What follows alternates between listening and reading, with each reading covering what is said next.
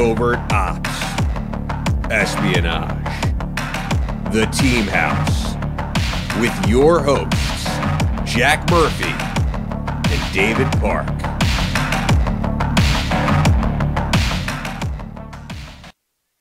This is the Team House. Welcome to episode 118. I'm Jack Murphy, here with co-host David Park. Tonight, our guest on the show is Doug London. He spent 34 years as a CIA case officer, mostly deployed around the world, recruiting intelligence assets on behalf of the United States. He is the author of a recent memoir called The Recruiter that I just finished reading the other day. This is a really, really good book. It is a great book that I'm not here necessarily a salesman for Doug's book, but I think with the holidays coming up, this is actually a really good book to get like family members or friends. Yourself. People who are interested in the agency. Secret Santas. Around the office. Yeah. Because it's a good introduction to what the CIA does, but it's also very much colored by Doug's personal experiences, which is what we're going to get to on today's show. So, Doug, thank you for joining us tonight. Thanks so much for having me on the program. I loved your theme music. I wish I could have had that when I was spying in my day. It would have really motivated me. It's important to have a theme song. That's right. It's like Saturday morning cartoons is the way I always thought of it. So, Doug, why don't you, if you can, start off telling us a little bit about your origins, growing up in the Bronx, and sort of your upbringing. What kind of set you on the path towards service with our government? Yeah, it's just crazy how life circumstances, whatever you think they are at the time, are sometimes gifts. And I grew up in the Bronx. My parents were both working folks, neither of whom graduated from high school. My sister and I were actually the first ones to go to college. We kept moving neighborhoods because the Bronx was burning in the 70s, for those of you who might remember. And literally one of the buildings I lived in as a teenager burnt to the ground. So it was a challenging time to be a kid in the 70s and to deal with the poverty and a lot of the racism that was going on among the different communities between Italians and Blacks and Irish and Puerto Ricans and such like that. And I tended to be the lone Jew amongst a lot of these crowds. So I kind of had to find a way to get along because, I would turn out later to be a spy, not like a warrior king. So, I had to depend sort of on making friends with everybody. I got lucky in terms of getting into a good high school. I got into Bronx Science, for those of you who know it. And then I was a bit of an underachiever in high school, but to give myself the benefit of the doubt, my dad died during that time. So I sort of took a self-allowed leave of absence for a while. Was able to get back. The wonderful thing about New York City schools, for those of you who know it, is at least in my day, if you passed the Regents exams for like your subjects, they had to promote you. So I was able to move on, and I got into Manhattanville College, which is in Westchester County, which is, I think, where you're from, but yep. Another part of it, more like White Plains, and which was awesome because they wanted my inner city experience to add to the environment. This had once been a famous girls' college. The Kennedy family had sent their daughters and ladies there. So that was a great place to go. And that's really where I started getting into foreign affairs, international relations, and politics. But around this time frame, you also took the plunge and went and joined the Marines, right? Yeah, call me crazy. So my dad was a Marine. He was a Korean War era Marine. He actually never got to Korea because his tank blew up in an exercise. He was the only survivor. Oh, wow. Never talked about it. Saw the letters and such like that. But he was always very proud of the Marine Corps. It was a big thing for him, so it became a big thing for me. So my dad died when I was 15, but I'd always thought about the Marine Corps. When I talked to him about it, he was like, stay in school, at least get your high school degree and go to college, be an officer. Don't do what I did. So, of course, I didn't listen to my father. I did go to college, but then I got bored. My same kind of underachieving ways sort of struck me again, and I went to a recruiter. The one thing I did listen to my family about, my mom and my sister, was they pleaded with me, don't go full-time active. There's a reserve program. Do that. It's 6 months. If you like it, stay. But gives you options. Mm-hmm. So I did that, and the Marine Corps and I each found that we were not ideally suited for one another. So I survived Paris Island because I realized very quickly the only way I was leaving Paris Island was to graduate, because there was really no other way off the island. And I did. So I did my time at Paris Island. They sent me to a radio school where I learned how to operate a PRC 77 for historians who are out there, which is a radio that you carry with the grunts, with the infantry and such. And I did that for a while at Camp Lejeune, did my 6 months, went back to college, which I realized wasn't nearly as bad as I thought it had been before I went to Paris Island. The Marine Corps experience, though, was great. I remain very, very proud of being a Marine. I have two sons among my kids. One went Navy. I don't know, but I'm very proud of him. He's a naval officer. He's a lieutenant commander. He's a surface warfare guy. My other son did go in the Marine Corps, and he was a major, and gave me many sleepless nights during 2 tours in Afghanistan. So what the Marine Corps taught me was invaluable and absolutely contributed to my success in the agency over the years. What was that path like then? I mean, presumably you did graduate college at a certain point. You had some experience with the Marines. What was that path when did the CIA first come up on your radar as this even being a viable option for you? So a different time, right? This is in the early 80s. There was no internet, because today the CIA advertises. They have cool commercials and they have a website, and you go online and you apply to them. Back then, it was the old-fashioned way. Other than cave drawings, they came looking for you, and I was really, really lucky. Once again, things have been very fortunate for me. I've been very lucky in my life, and I had a professor who was a retired Foreign Service officer, doing what I'm doing now at Georgetown. He taught as an adjunct professor. He was retired, but he wanted to give back. He wanted to show, and he had been a 2-time ambassador, and he was the most erudite, articulate, impressive human being I had ever met. I mean, I would pay just to listen to him speak. And I took some of his courses, and I was really turned on to foreign policy and diplomacy. And I thought, I want to be a Foreign Service officer. So as wonderful as this man was, and he passed a long, long time ago, I didn't have, if you would, the usual background of your typical Foreign Service officer at the time, more of a street kid, but maybe a little rough around the edges. And I think he thought, again, to use the HR quote, that I would be a better fit elsewhere.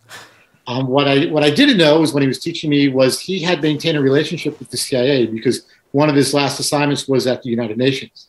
And he would help the agency to spot third country diplomats, people that we were interested in while they were here in America that we could pursue. And he would be, if you would, like an access agent. I mean, he's a Foreign Service officer, he's an American citizen, so it's not like he was a spy or an agent not being paid, but he would share his insights. But he would also recommend people he thought might be good candidates for the organization. And he recommended me. So one day I remember being at home, and I was just really lucky to get the call, because I was putting myself through school. So I was like driving a taxi, I was a security guard, I was working in Alexander's, if you remember Alexander's, the department store from way, way back then. And I got a call from this chap who identified himself only as a federal government official. I had no idea what that meant, but he was offering me a possibility for a job. And I thought, well, that's okay. I could use a job, because I've got jobs, but I wanted a career. I was graduating from college like 6 months out from the time I got this call, something like that. And I would have like, sure. So I went to this information session at which they told me and everybody else who was there, all of whom were in suits, or the ladies in dresses, and I was in like torn up jeans and a baggy sweatshirt, a little bit like what I'm wearing tonight, but this is a nicer sweatshirt. Fire Department of New York, by the way. And if you buy these, it goes to the families of the fire department for the fund, so I highly recommend you get those. Luckily, I said the right things, and they at least let me take the test, which I did okay enough on, and got me interviews with the agency. But what they do, and they do similarly now, they'll interview some folks where they are, because they've got recruiters that go out, and they do job fairs and stuff like that. But they would bring people to Washington, and they brought me. But when I came to Washington for my official interviews, my formal interviews, I found when I was like in waiting rooms with the other candidates, that they were all there for like 5 days. They had like hotels for 5 days, and 5-day trips, and I was there for 2 days. And I thought, that's a clue. But I once again had luck shine on me. I talk about it in my book. The first case officer interview I had was with a gentleman who was an alias at the time, and he took a shine to me and thought that I was different than a lot of the usual candidates. But he himself was a sort of a rough around the edges Africa division guy, really kind of earthy, really talented case officer. And he saw it was something he liked and also gave me a push. And, the rest just worked out, thankfully. So you get accepted to the organization, and what was it like as far as the training at that point in early 1980s that you went through? So the training program that I had was a little bit longer because I came in essentially right out of college. And even today, the CIA for the clandestine service will hire sort of in two lumps. They'll hire what they call the clandestine service trainee today, who are folks who not only have, whatever credentials, education, work experience, languages, international travel, but they've also been around. They're not kids. They're a little bit older, mid, late 20s, early 30s even, maybe even a little older than that. And that's what the bulk of the clandestine service is as far as candidates. But they take a chance on some younger folks who they think have a ceiling. So these days we call them professional trainees. And they're folks that will come right out of college, that score really well, interview really well, have some gifts, some talents, maybe language and such like that, but don't have a lot of what we call life experience, not a lot of seasoning. But they're worth bringing in, giving a little bit longer time, rotating on different desks at headquarters where we get to take a look at them. They get to learn a little bit. We get to see, are they a good fit? Will they be a case officer? Will they be something else? In my day, they called it the extended interim career trainee is what I was. So, which is a 2-year program. So they brought me in. I did that for a while. And then during two times during those 2 years, one will be at the end, you went through 2 long trainings at what we call the farm. And everybody's heard of the farm and everybody knows where it is, though I'm still not allowed to say where it is, though I actually served there for a period as an instructor. But I can't say where it is. There's a lot of things many people can say that I can't say, but that's fine. I'm not bitter. So you go to the farm. Back then we had the field tradecraft course, which is now the operational tradecraft course, which is where you learn how to spot. And we had a paramilitary class. So the agency has always had a paramilitary history. It came from the Office of Special Services, Strategic Services, World War II, William Donovan, helping, dissidents and insurgents and rebels behind enemy lines, the French resistance in World War II, Jedburghs, the Jedburgh program, which we called it, which you still hear that term today, and Sua Sponte. I know those of you who are Rangers are familiar with it. So it's sort of a cross-section of various special ops military activities. They give you, Maritime Week, where you're like doing boats and you're smuggling agents and water and you're meeting people at night in the water. So you got to learn, navigation by sea. You have to learn how to operate Zodiacs and other boats and such as that, which was very cool. You have your air period, where you're learning how to pack chutes and go up in small airplanes that fly real low and you push chutes out, or you land on short airways and meet somebody. And then you have all the ground training where you do, small unit tactics, combat tactics, special operations, sabotages, ambushes, setting up claymores, all that kind of stuff. So you do this over 12 weeks, and it also includes a very mini SEER school where you have to flee and ambush and live in the woods and learn how to, catch squirrels and skin them and what have you, and poor little bunny rabbits. But you also then get caught from your ambush later on, where you get detained and interrogated. And we were interrogated by real special ops interrogators from, green and blue and all those different folks. So it was a really interesting experience. And I thought really great training. And then the crescendo is, if you pass the test, 2 weeks of airborne school. So we condensed the 3-week airborne training into 2. So we have 1 week of ground and 1 week of jumping out of airplanes, and we got to get to our 5 jumps to get our wings, and we really do. If we do get our wings, I got my wings and got my blood wings and my certificate, which I still have in my home. It has hole punches in it because it was in my file for 34 years, so I can never see it. but it's there in a frame, and it's really cool because I think it served not just the history of where we came from, but for me, I was a Marine, but I was a weekend Marine, right? I mean, I went through boot camp and survived all that, but I wasn't living the life every day. And I was an enlisted chap to boot. I was going to be targeting military officers. I was going to be targeting elite military officers. So having gone through this training gave me some experience to speak to. And I tell you, once you get like wings on you, it's an entree into a club anywhere in the world among other.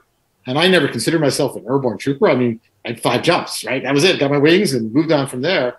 But as long as you don't like overstate what you are and I told it like it was. I said, hey, I went through the training to prepare me, but I don't do what you do. I don't like have 300 jumps and Halo and all that kind of stuff.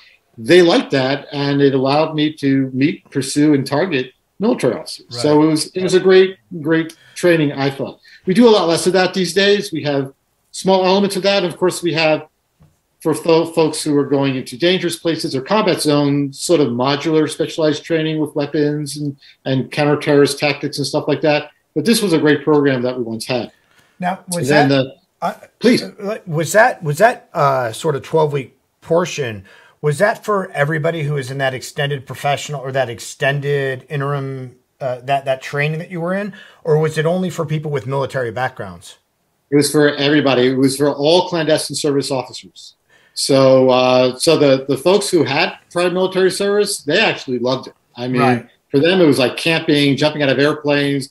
One of my buddies, and I wrote about it in my book, talked about these were Hollywood jumps, whatever that means. I don't know. Yeah. But I mean, they had a lot of fun. For us civilians, it wasn't necessarily as fun, but it was rewarding. But during my program, they actually included other career trainees. So career trainees at the time wasn't just the clandestine service. The agency was bringing in, a cadre of officers that they wanted to groom in other directorates as well, the analytics side, the support side, the tech side. So we had a bunch of them too, and pretty much all of them were like really civilians. I mean, these were folks who, for them, they used to joke that this was like outward bound training, but they didn't have to pay for it. So it was really quite a mix. Yeah, that's interesting. How, and you had been through Parris Island and you had other people who were in the military. How did the people who were like straight out of college, had never done anything, or even maybe people who'd been in the workforce for a while, but maybe had never even been on a camping trip, like how did they deal with that training? And was there actually like a washout rate from that? So for them, they weren't going to wash out because of this. It was like sort of a gift for them. It was also a great opportunity to bond with other people outside of your career service who you might work with later and have this really great shared experience.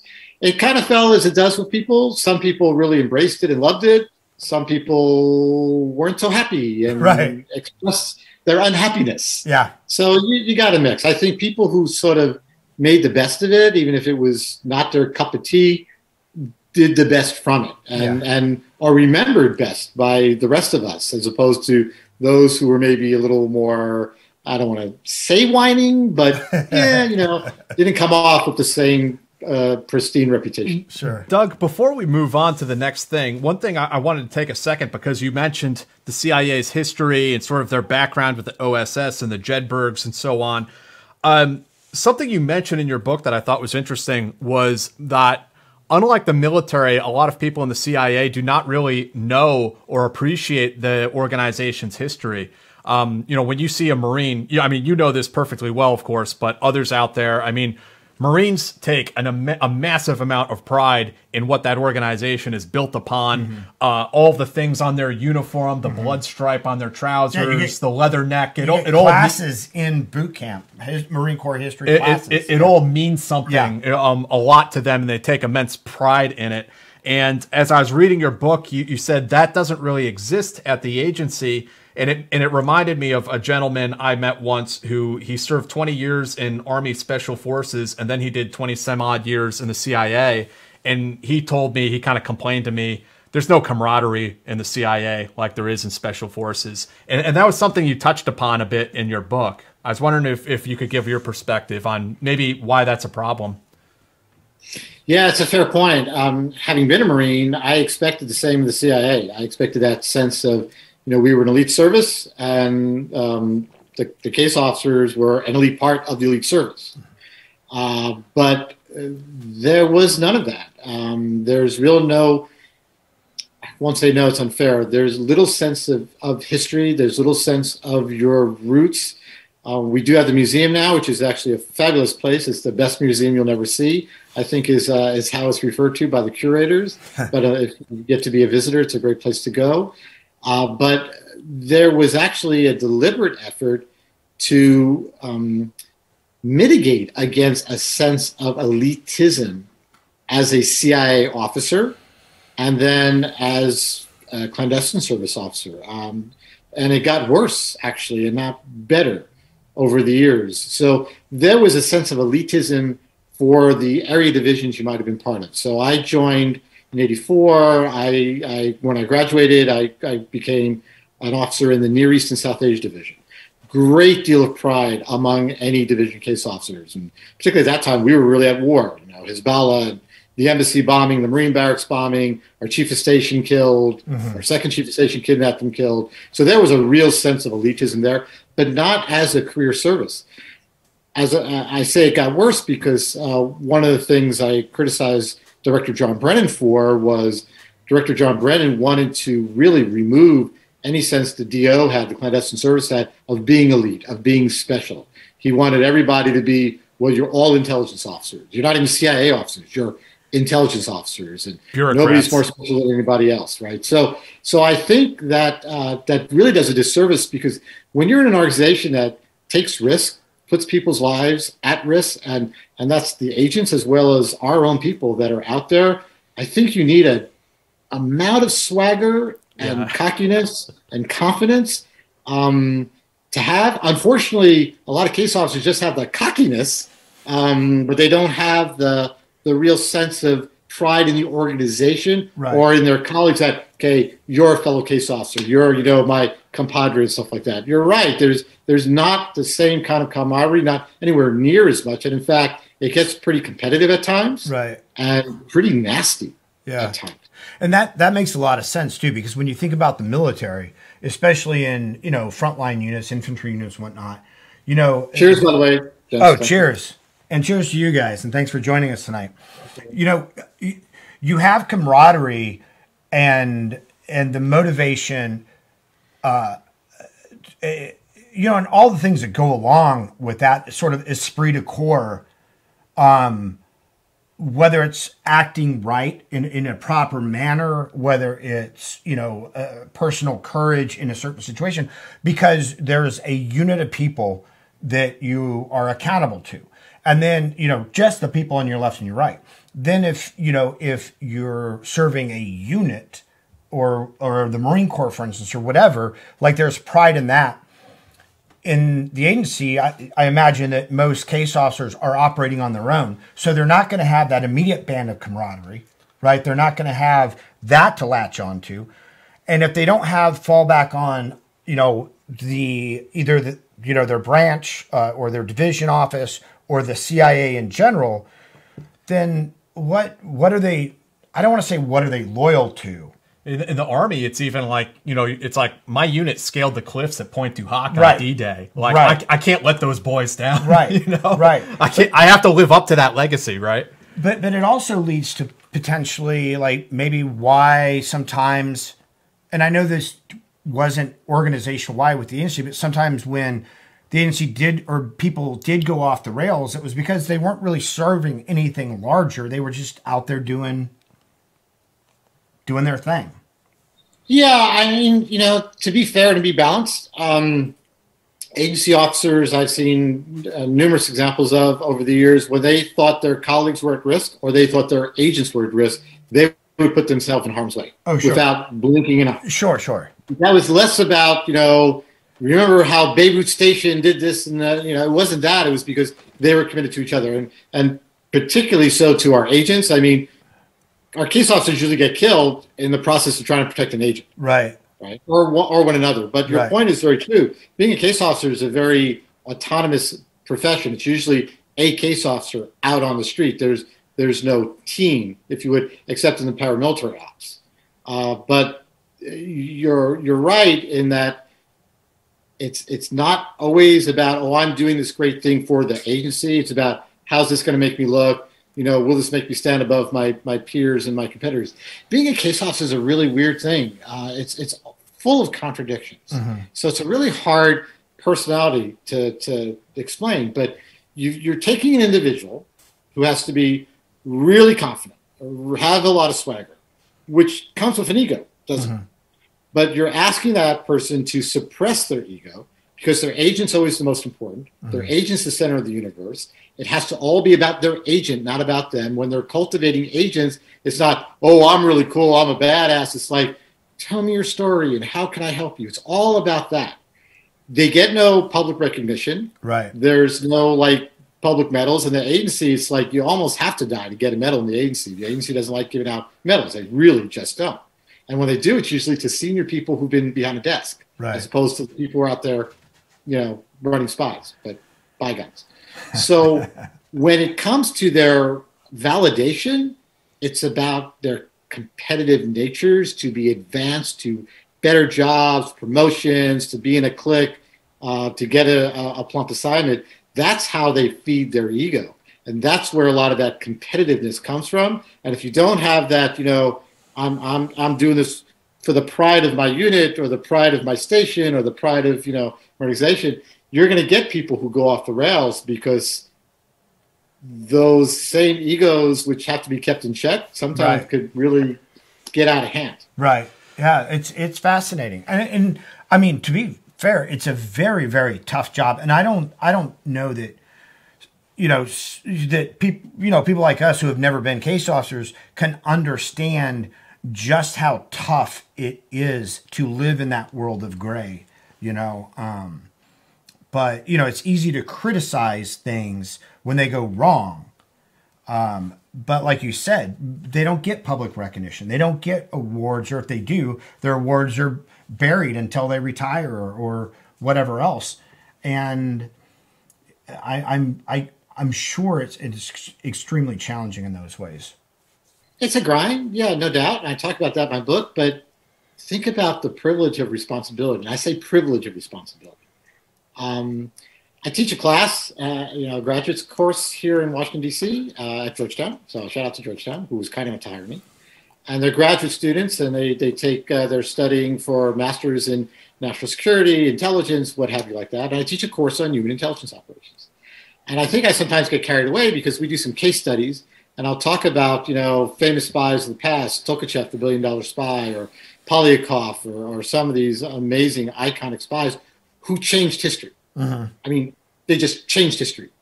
And they changed history with one case officer on the street. One case officer out there with this amazing agent being the conduit by keeping that agent safe, by reporting it faithfully, not making it up, not embellishing, not fabricating, saves lives, changes history. That's a privilege. It's a huge responsibility, and it accounts for lots of bad things, failed marriages, alcohol dependency, whatever, if you would, in some cases. But at the same point, what you're being asked to do, what you're earning, hopefully will earn, is I can't think of any other job like it. And I tell my students that. I think they think I get a little carried away, but I mean, I can't imagine anything more gratifying, at least anything more that I could do. I mean, I wasn't going to be an astronaut or a scientist or a doctor. I barely got through school, but that I could be a part of that is just amazing. Yeah. Doug, tell us a little bit about, you initially get to the agency, you wanted to join the Near East Division, which you spoke about a little bit. They were kind of seen as the cowboys or the badasses of the time because of what was going on in the Middle East.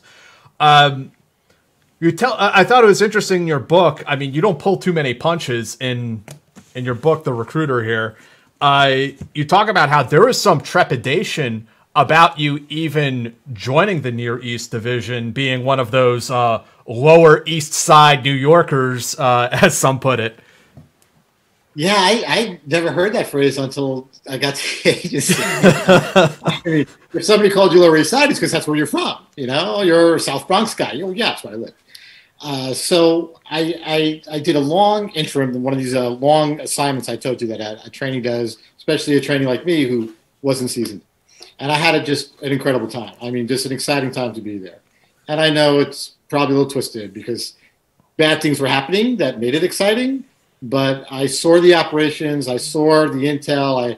It was like watching spy movies up close and real, and it's really happening. And so that's where I wanted to be. And everybody was really nice to me. I mean, I was well taken care of in any division. As a trainee, they actually gave me a trip, a TDY, which was unheard of for a trainee, right? But because they thought I'd earned it, and I got to do this cool thing that I can't really talk about because it was under non-official cover, under commercial cover. But it was the first time I ever left the country. I got to travel in the Middle East and do neat and fun things, and they paid for it. It was awesome. So at the end of my time, and I'm getting ready to leave, as I talk about my book, I go to one of my bosses, and I describe him as, I actually forget their name of the book, but I use an alias for them because they're both very fine gentlemen. And I go to the deputy and I say, when he asks me, where are you going next? And then what do you want to do later? I go, I want to come back here. This is so cool. And he's like, but you're Jewish. And I honestly didn't know what he was talking about. I was like, yeah, and it's going to be so cool, and I'm going to do it. I said, but you're Jewish. Almost like he was surprised I'd even think of coming, because he was really a real reflection of that old OSS, early CIA model of East Coast establishment, Catholics or Harvard, Yale. Yeah, all that kind of stuff. And it really was, because a lot of the folks who learned Arabic learned it by they were, the sons of missionaries, right, or learned it at Harvard, or what have you, and all. So he was a really nice guy, and sort of gave me my first sort of wake up call that you may not be really well accepted here. They may not think you're the good fit I keep using, and he was diplomatic about it, and then referred me to his boss, our bigger boss. Absolutely wonderful gentleman, one of the best case officers I have ever known. But he very much matter-of-factly just said, well, I don't know that you'd be very competitive here because you're Jewish, and we don't have Jewish case officers because they're seen as, and he, again, really wouldn't be specific about, we don't trust you here at NE, but that some of my colleagues wouldn't like me because they themselves weren't really enamored with Jewish people. Right. And then I, was then moved to the next person who was, we called him the PEMS officer, the Person on Evaluation Management Officer, sort of like an HR person, but a case officer who's HR for the other case officers. And very, again, classic Arabic speaker, great experience, and, very successful case officer, had been nothing but nice to me, but said, well, do you wear it on your sleeve? And I like, did I, at lunch, did I like get the pizza on my sleeve or something? And he goes, well, being Jewish. And again, I was like, wow, I didn't know what that meant. But he genuinely asked me if I had to take direction from my rabbi. He wanted to know if you were in the audience or the cast. Right. Yeah. So it was a really weird dynamic. And I was saved by, I could refer to him as only as Tom T.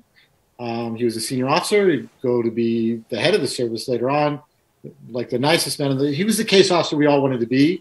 We called him Mr. Rogers, but for an affectionate reason, because we all wanted to be him. He was just so nice, and just you wanted to work for him. If you were going to be a spy, you wanted to spy for him. And he expressed outrage and basically brought me into any division. But that didn't save me from some of my other colleagues. And I would run into my first chief of station, who called me his Jew, who wanted to kick me out before he even got there. And then the other boss I had, who referred to me as one of those Lower East Side New Yorkers who get under his skin. So yeah, it was a awakening, and I don't know that I handled it in the perfect way. I certainly would handle it differently today, but I just wanted to be there and part of the team. Right. Yeah, I know. I'm sorry. I'm sorry to laugh a little bit, Doug. I mean, it's serious, any sort of discrimination, but I mean, it just seems so ridiculous looking at it. You know, like how and but. Well, and it's also, I mean, it's just because even when you're describing growing up, right? When you're saying like the racism and like the intercultural rivalries. I mean, you're talking about Italians and Catholics and Irish and black and I mean to think of how outraged a lot of people were that JFK was a Catholic when he was elected. It's things that we don't even think about anymore, or we hope we don't. But how maybe I mean I wouldn't I don't know, but how antiquated it seems to us, but it's not that far back in our past that these were like major issues, and maybe they still are in some ways. I don't know. I think what I found, I guess maybe it's not the right thing to come away with, but I was joining an international spy service. I was joining a service that prided itself on its ability to operate in any culture, in any environment, and recruit people from completely different walks of life. Right. How can folks like that be racist? Right. Or bigoted, yeah, exactly. Yeah. No, yeah. It makes total sense. Yeah. And well, once you did get your feet on the ground, Doug, it sounded from your book that you were a bit of a cocky young case officer, quite aggressive in trying to recruit assets, even when some of the saltier officers around the water cooler tried to back you off. Yeah, because I loved it. I mean, it was like a kid in a candy store. So basically, they were turning me loose to do legally what I probably did a little bit illegally as a kid in New York, hustling, right? And so my validation, my tangible reward was racking up recruitments, and not just recruitments for numbers' sakes, but recruitments who were producing intelligence and significant intelligence that would change, at least inform decisions, maybe change history. So I was having a great time, and very aggressive, and I had being a spy, being a case officer is an experiential based profession, and I say as much in the book because you can't give people case officer skills. You can teach people tradecraft, and it comes easier to some than others, but how to sort of size up someone, get into their head, disarm them emotionally in a way where you're able to establish a real intimate, and I don't mean physically, though it happens, I guess, an intimate relationship where they will, see what you want them to do as their own idea. That's just like incredible. But you can't teach that to people. And the agency, at least internally, and they've let me say publicly that of all the recruitments that we do in the clandestine service, and the numbers have been pretty steady, 80% of those recruitments are generally done by 20% of the case officer population, because you just can't teach everybody how to do it. Some people can't pull the trigger, or some people can't relate to folks with certain backgrounds, or they just can't get along and forge a relationship. But I was really lucky. I was able to sort of fine tune whatever persona I was going to be. I was going to be airborne Doug for the military officer, or academic Doug for the diplomat, or whatever I had to be. And it was like role playing, and it was just really cool. So not everybody really liked that. And I got a reputation early about being a bit arrogant, and I wish I could say it was undeserved, but I was young and immature, and then I became old and immature. Yeah, probably something I if I had to do it all over again, I would change nothing what I did operationally, but I'd probably try to pull back maybe my attitude. So Doug, I want to ask you, so growing up in New York, doing the Marines, going into the agency, and then, you did your training. What was it like for you on your very first a recruitment attempt or assessment? Like, what were you feeling? Did you feel up to it? You're like, I got this, no problem? Were you nervous? What was that like for you? It was nerves, but good nerves. It's like the nerves you have before you're about to do something, And then once you start doing it, the nerves all go away and you're just there. So my first, if I remember correctly, my first actual operational act was a turnover. So I was inheriting an agent from the case officer I was succeeding. So I was replacing somebody who was handing over his assets to me. And it was a military officer, as I recall. And I'll keep it all general and stuff like that. But I was so excited. I couldn't wait. And a turnover, there's a process.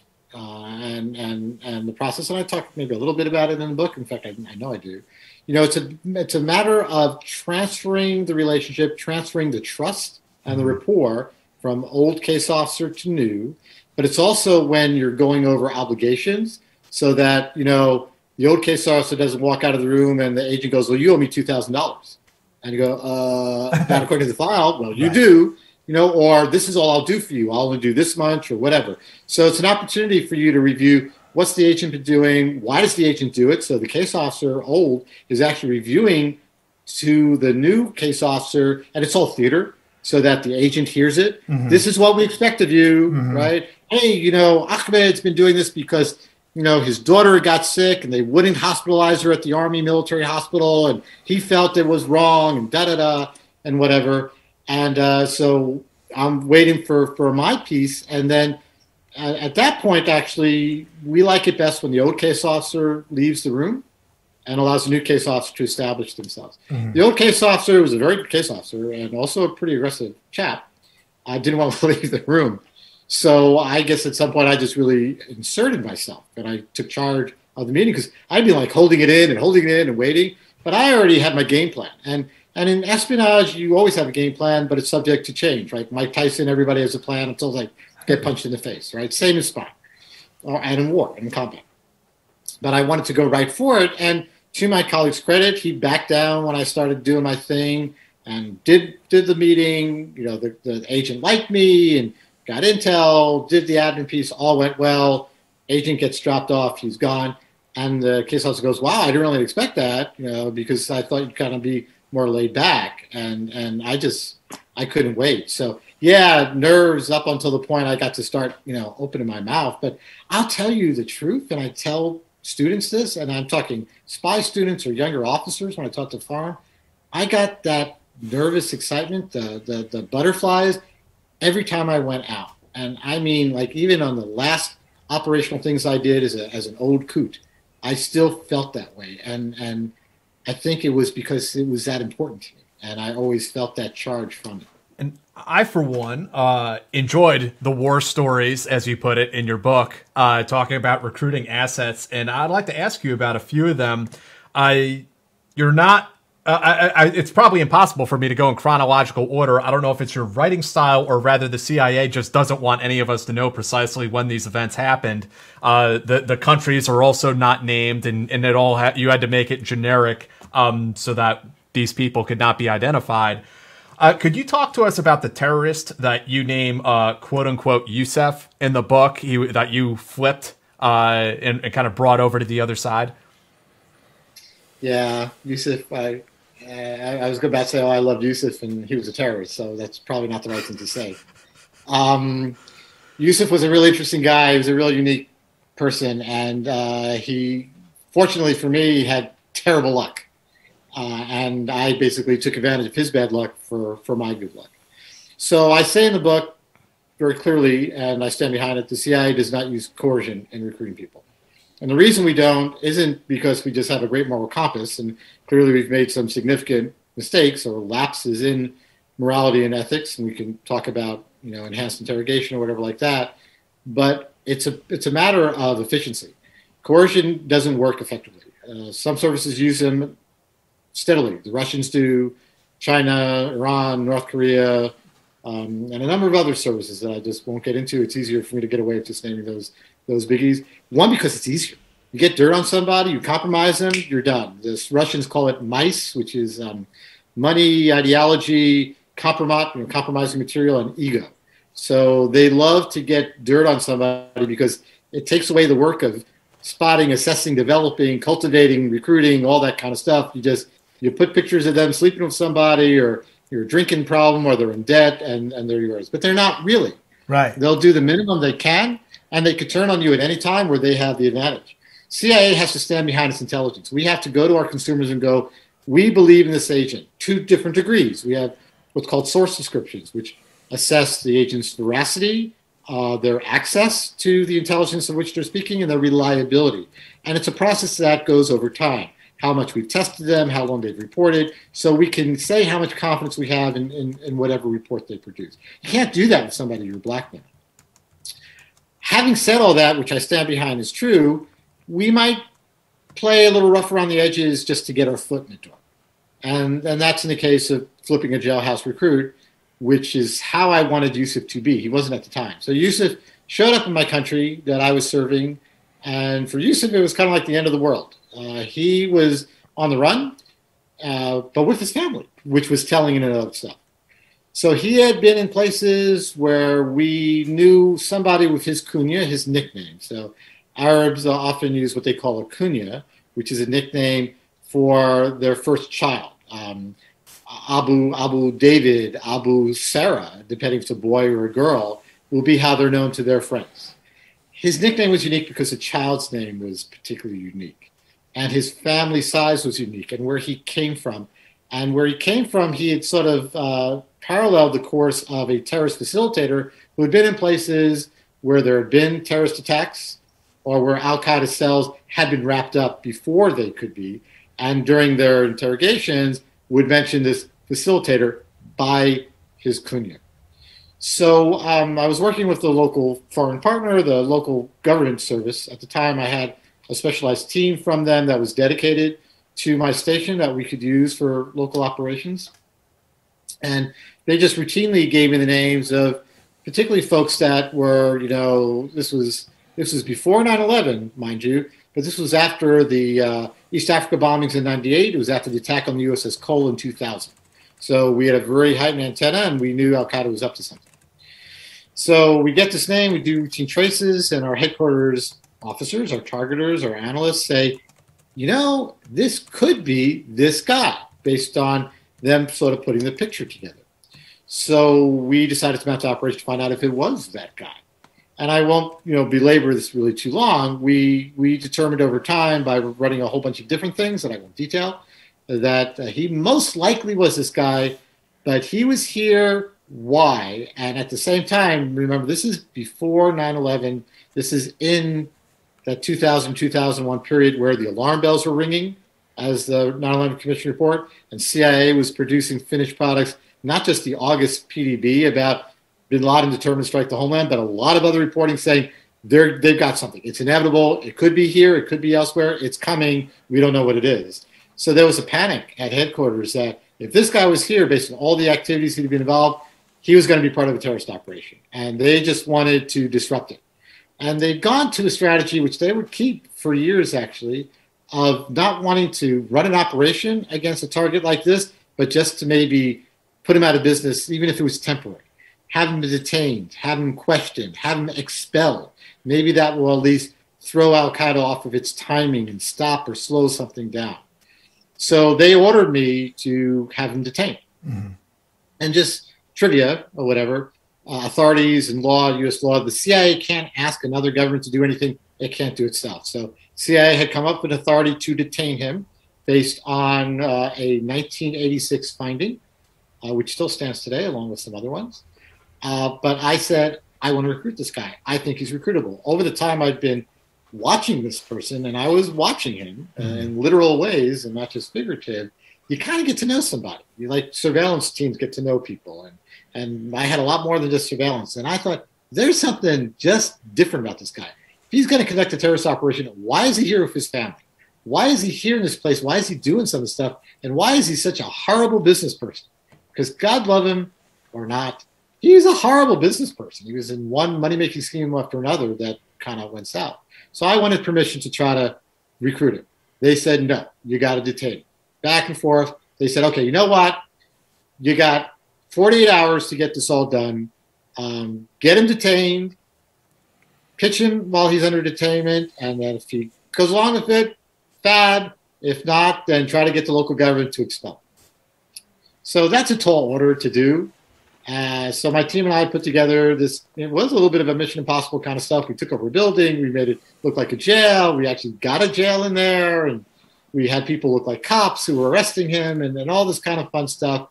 And we did that. And then in a choreographed way, I had my senior team guy, who was a local of that government, posed being a member, which really was a local service, which didn't have the best reputation. They had a reputation of being thugs. My team wasn't, because they had to report to us and they had to be working under a different set of standards.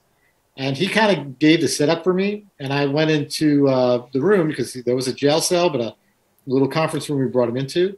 And it was a hot place. It was stifling hot. I was in my nice suit. I was playing the part. It was like in the middle of the night, 3 a.m, whatever it was. And I was in whatever alias, and I had my little file. And what you do, and you all who are special forces types and stuff, the worst thing an interrogator could ever do is bluff and be wrong. Mm-hmm. But when you've got stuff that you could stand behind, that will at least kind of get you some credentials, that's what you use. So I really knew his real name. I really knew where he was. I knew the names of his family members. And I was able to use that and basically say, right now you got a choice. I mean, if I let the local government have its way, they're just going to send you to this country which will imprison, torture, and execute, mm-hmm. which actually, they would have done. Because they had done that with the other people he had left behind at his last country, and he knew that. I said, you don't do me any good dead. I said, the only value you have for me if you're willing to, work with me. And one of the challenges is Al-Qaeda trains people to say yes to that. They train people to feign cooperation, to minimize their role in the organization, but acknowledge it, to say, I got mixed up with the wrong people. I'll tell you whatever. One, to protect the real secrets, maybe get a chance to escape, or maybe set you up for ambush. So he did that, which meant, okay, that's a good start that he's saying, I'll work with you, mm-hmm. but how do I really then vet him? Right. So, I had set up with my crew a little off the beaten path. Now, resort is too nice a term. It was kind of like a bungalow, but it was for tourists from that country. So it wasn't really highfalutin, but it was a good, safe place to be. And over the course of a week, over every day, I debriefed him. And he provided every day increasingly compromising material, which would have got him in a lot of trouble as well. And over time, we developed a relationship of tremendous trust. I mean, I sent him on the road. He did some amazing things. He disrupted any number of terrorist operations and helped put a lot of his terrorist friends, I'll put it lightly, out of business. And at the end of that time, I remember when I had to turn him over, it was a very emotional day. It was a lot of hugging, a lot of kissing. I kissed a lot of men in my day because it's very traditional for our men to, give kisses on the cheek and stuff like that. And as he's crying, he's saying, when I first met you, I was so afraid of you. But now that I know the real you, you're really a softie. Because that's what we had to be, to have that nature of trust where he was still putting his life on the line for me and actually working against his own group, in some cases, his own family.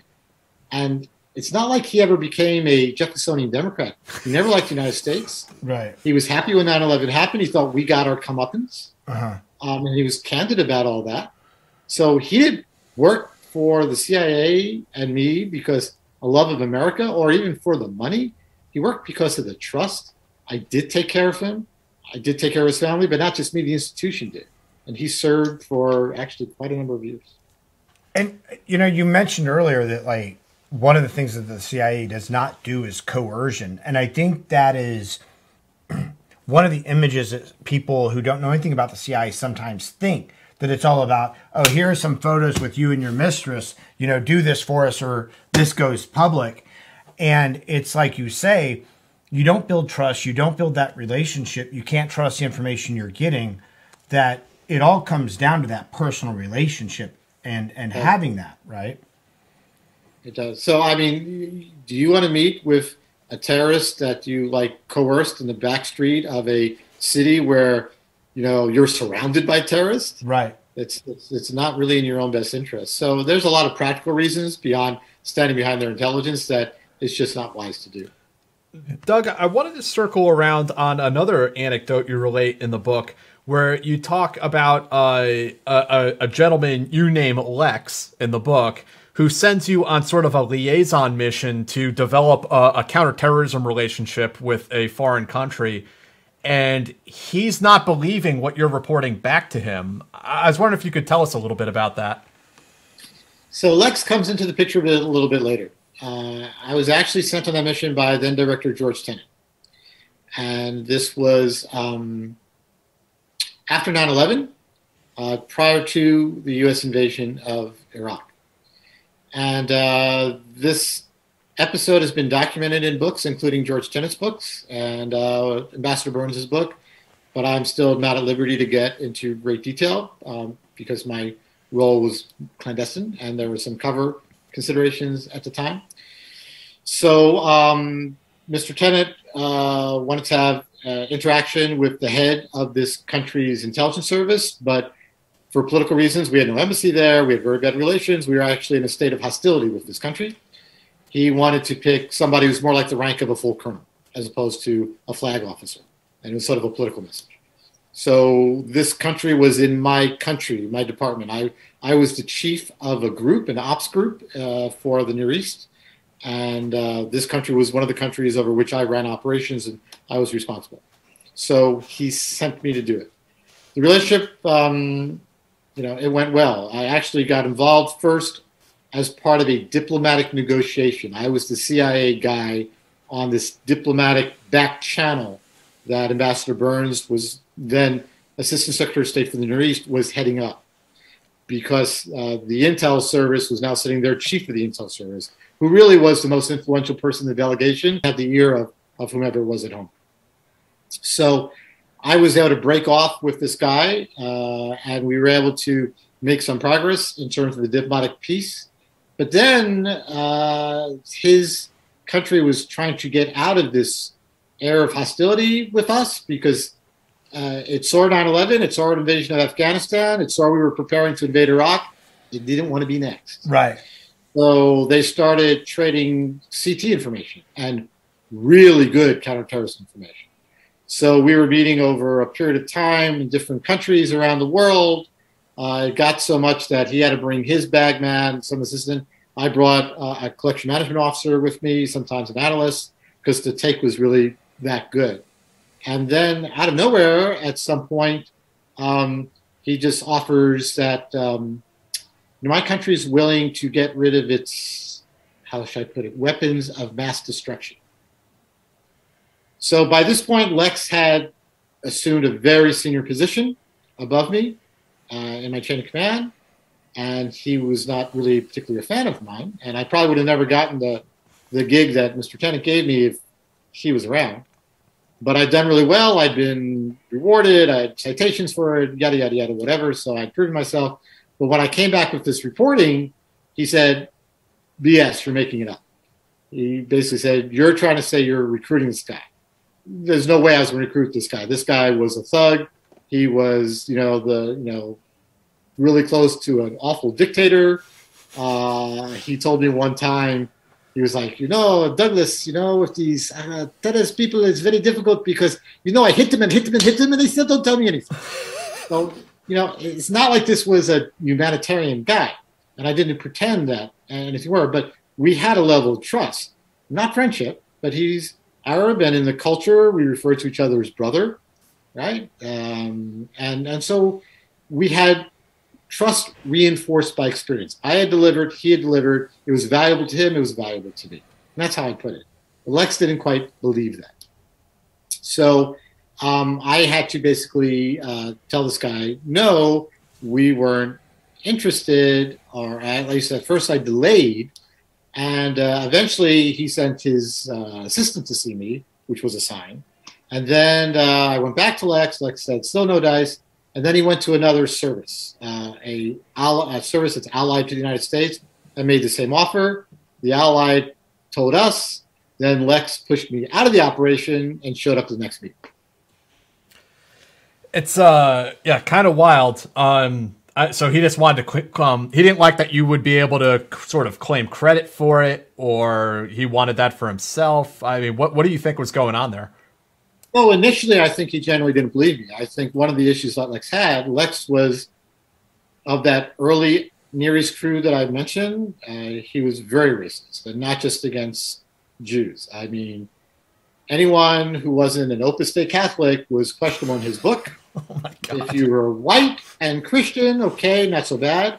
But if you were alternative lifestyle with LGBT or QT or whatever, if you were black or Hispanic or Asian, you were not to be trusted.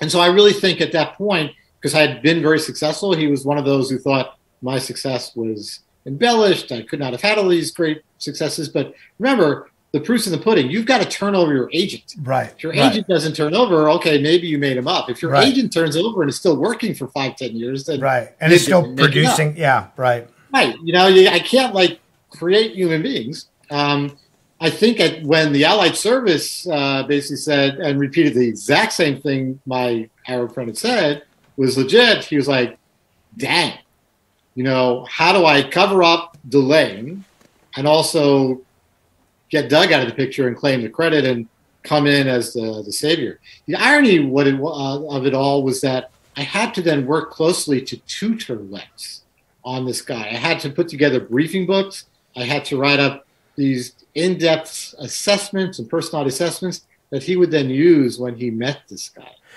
So it was, when somebody in a senior position like that,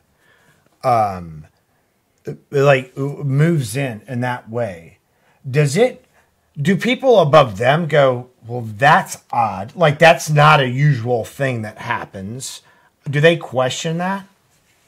So since Lex was in a very senior position and had been a case officer, and it was unusual for a case officer to be in that position, which is probably more than I should say, people deferred to him above who were civilians, who were like civilian leadership outside the organization. Okay. They just assumed Lex knows what he's talking about. Yeah, it's a little unusual. Like, for example, the meetings I had with Lex never had a note taker.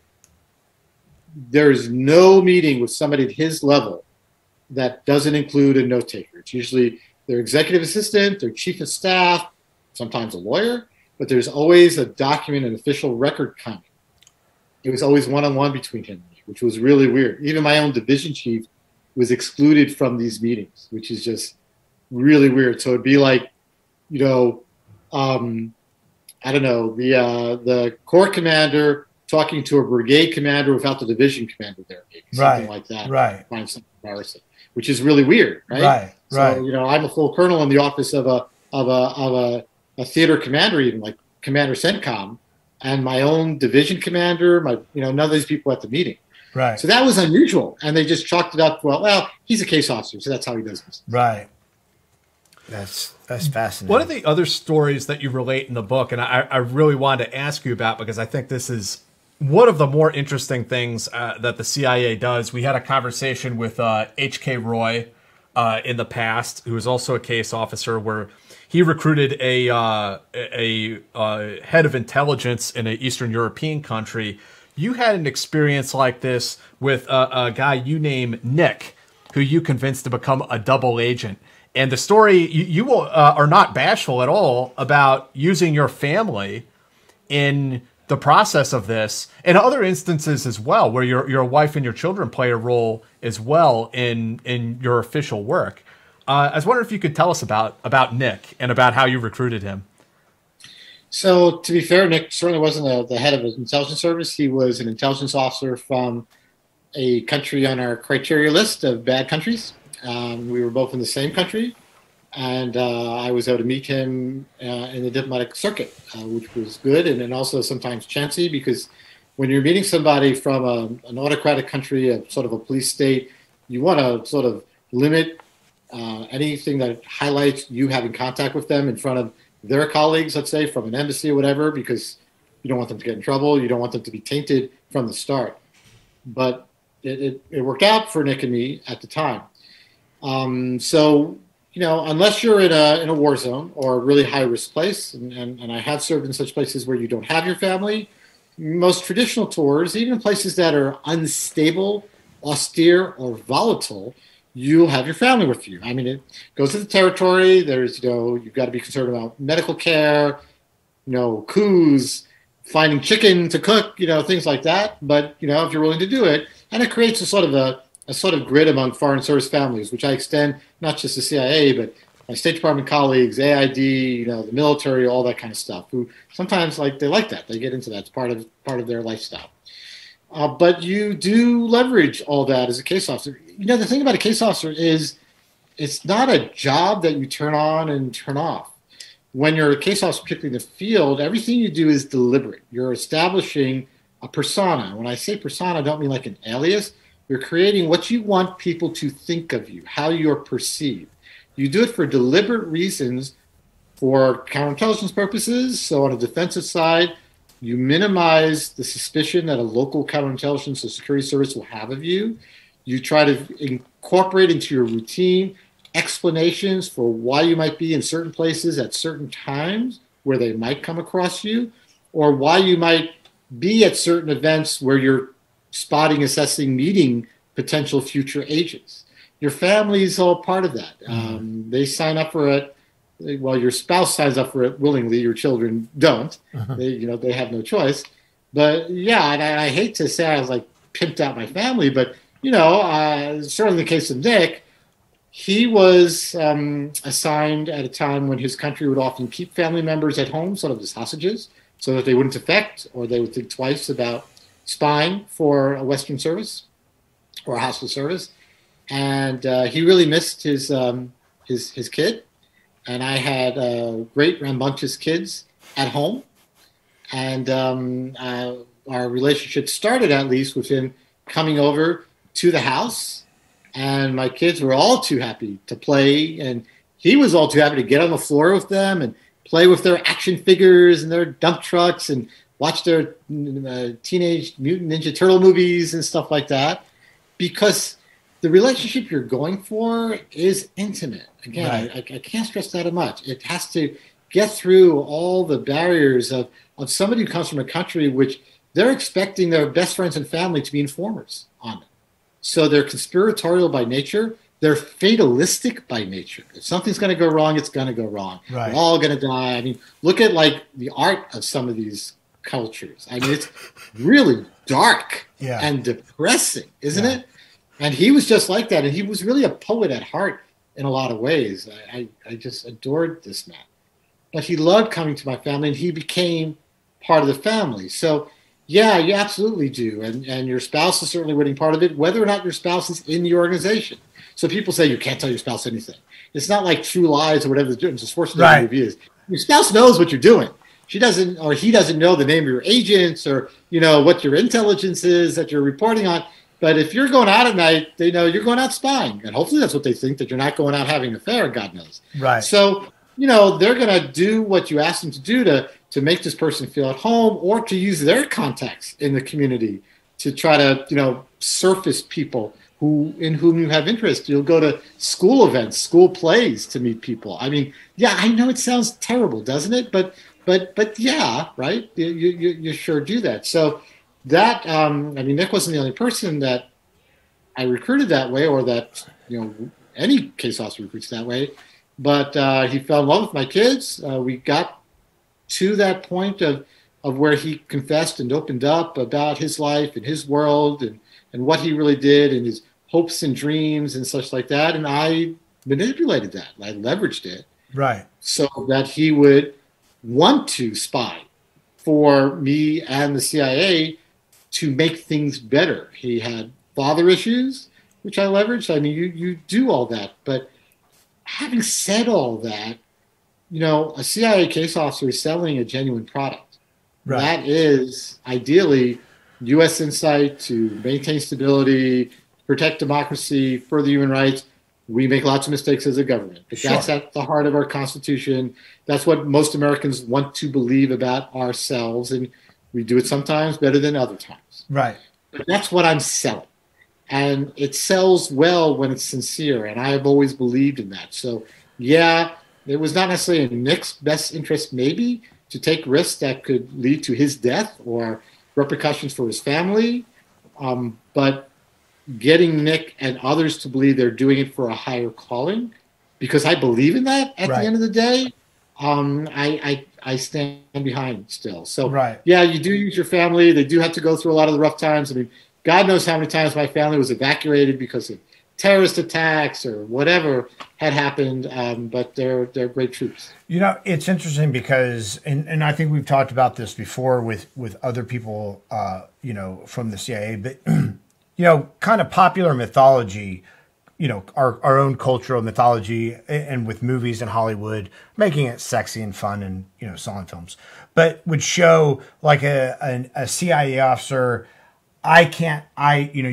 my wife, like you say in True Lies, like, oh, you're a spy? Like, that you can't tell your spouse what you do, but really the agency wants your spouse has to be on you board. have to, don't you? Yeah, Isn't it your mandatory spouse that you has to know what you do. They have to be on board, and they have to be like a teammate, a willing participant, even if they're not getting a paycheck for it, but they have to be part of the team.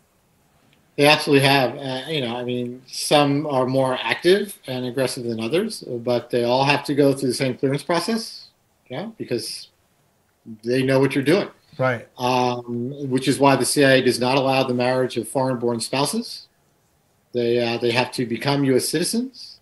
You have to tender your resignation if you wanted to marry one. You've got to get permission to date one. And I'm not just talking like Russians and Chinese. I'm talking Brits, Norwegians. Right. You've got to get permission, and the agency does not make it easy to marry a foreign national. They make it hard on purpose, and they have your resignation letter. So yeah, your spouse is part of it, and our spouses are amazing, and they do incredible things, and they make incredible sacrifices because they have a tougher life than our foreign service colleagues do abroad. Their spouses aren't always there when they need them there. I was in one country where my family was in the process of being evacuated because we were being invaded, and I couldn't be there for my family. I couldn't help them to get, to the evacuation points because I was spying on the country that was trying to invade us. So it's a rough road for them, but they sign up for it too, and thank God for them. Now, given that importance and how much a case officer might lean on his or her family, does the CIA acknowledge that? Do they really champion families? And has that changed since you've been in, either for better or for worse? It's a hard one to answer. So, the agency tries to be very supportive of families. It has, programs and seminars and workshops and such like that. Probably much more now than when I was a youngster in the service. In fact, one of my daughters got to go to a panel where she's in college right now, and these were young case officers who were still in training and wanted to know what was it like to have families, what was it like for the kids from the kids' perspective. So CIA let her come into the building, and she sat at this panel, and she was articulate and brilliant and wonderful as she is, because the agency does more of that these days. But they can't really reward them. They don't get paid for all this. Right. They don't get credit for a job. They can't put it on their CV. So if they've been overseas with a spouse and they couldn't work for whatever reason, they don't get to put in, well, I helped my husband do his SDR to be his agent. Right. I made a target feel at home so that he was recruited. Right. So they, what can you do for them? So I think the agency has absolutely gotten better, but there was probably also an attitude in the 80s, and it was generally male case officers and female spouses where, well, she's the wife. Right. I mean, the agency was not very enlightened on women. Right. Even in the 80s or the 90s, and they've still got some work to do today, but they're getting much better. So, it was a different time. On that note, I also want to mention your kids. As I recall, you have 5 children, and I believe it was your youngest put it together very early on, Dad's a spy. Been watching too many cartoons or something, and Dad leaves out the back door in the middle of the night with a satchel under his trench coat. What's going on? Dad is a spy. So, two of my kids figured it out really early. You're referring to my daughter, who was probably the biggest counterintelligence challenge I had in my career. Harder than the Russians, harder than anybody else. I could deal with tracking and audio devices, but my daughter was really tough. But my oldest son actually was the very first one who figured it out at an early age, because it was a time where we were in a very dangerous country. They evacuated the families, but before they did, I was the only one leaving home and going out at night with, as he would say, my backpack and leather jacket and running around. And he said, everybody else is like armored cars and protection and whatever. So he confronted me while he was home. I was visiting, because during their evacuation, the agency would let me come home like every 3 months to come home for a break. And one day he just said, "Dad, do you work for the CIA?" Which is like, oh my God. But my daughter, I think from the time she could talk, thought I was CIA before, she even knew what it was. I have no idea why. I think she watched the Spy Kids movies too many times and just absolutely believed that's what I did. She was looking for secret passageways in our houses and stuff. But the irony, and I love to tease her, is my daughter was living at the farm with us, because when I served at the farm, she and her younger sister were both kids going to school, and they didn't figure it out then. I mean, she was suspicious, but she never put together that we were living at a CIA base, right? Which I love to tease her with. But yeah, she was tough, and she's great working a room. In fact, while I was at the farm, I would bring some of my students home for dinner, and I'd say, "Watch how my daughter works you. She's going to work it like an event. She's going to go around the crowd. She's going to spend some time with each of you. She's going to make you feel at home. Mm-hmm. She's going to want to make you be comfortable. She's going to get you talking about yourself. Mm-hmm. She's going to make you the center of attention." I said, "Do that." Mm-hmm. Right? Because she was just, very good at that. But the event you're talking about, she didn't really help me that night. We had a little function at our house. Included was a particular foreign official that I was targeting for recruitment, and it was a good opportunity to get him and his family to come over, because it was a family event. So bring your families, bring your spouses, bring your kids. It was a tough place to live. We were able to get access to good food, made a great meal, showed movies for the kids, had Disney on downstairs, that kind of stuff. And she pops up because she always wanted to be around the adults, and we're talking, and she comes in the middle of a conversation where there's a few of us, including the potential target, talking about how dangerous it is and the crime and everything, and he doesn't go out at night. And my little girl goes, "Not my daddy. Oh, he's so sweet because he doesn't want to disturb us to shop during the day. So he waits till we're all asleep, and then he goes out the back door, and he's got a backpack. This is where he gets the food groceries in, and goes out at night." And I never saw that guy again after that. So that's one of those times that she didn't really help, but her heart was in the right place. It's funny because this is like the second time we've talked about kids. Because we talked about it with Marty Peterson, who wrote The Widow's Spy. Yeah. Right. Hero. Yeah. Marty Hero. Yeah. And I mean, her book is phenomenal, but she talks about that too, especially in a day and age where women really weren't case officers. Think of her era, 60s, 70s. I mean, my God. Yeah. And like, when is the right time to tell your kids? Because your kids can figure stuff out, but also, kids don't have filters when they're 7, when they're 8, when they're 9. And for her, it was really intense. Where she tells her kids, "Yeah, I'm a spy. I work for the CIA," and then drives her kids to CIA headquarters and is like, "I was married once before I met your father. He died in Laos, and here's his star on the wall." It's like, whoa, yeah, this is super intense. But that is really, I mean, no matter what job you have, right, in America, there's really not a time when you have to wonder, at what point do I tell my kids? Because especially with media now, and with kids, like, our imaginations run wild when we're kids. So of course our parents are easily spies. They're easily, this or that when the pieces fit. And the problem is when you actually are with the CIA, the pieces do fit.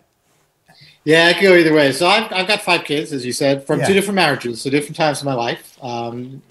Divorces are high in the agency. So we say in the intel business, whenever you're asked a question, one of the patent answers is, it depends. And it's a legit answer because everything in espionage depends on the particular circumstances of any specific case or situation at any given time. So you tell your kids when they're ready and or when you really need to. Mm-hmm. So even in the case of my quizzical daughter, she was a teenager, mid-teens when she found out. And I told her at that time, one, because she was ready, and we were going on an assignment where I was going to be the boss, but I had people that I would come who worked for me who were under deep cut. And I didn't want her to accidentally associate and contaminate one of my deep cover officers with me, because since I was the boss, I was declared to the local government. They knew I was CIA. I was dealing with them as the U.S. CIA representative, that kind of stuff. So it was to help her, not by outing my officers, but saying, please be aware, don't associate me with other people because you never know.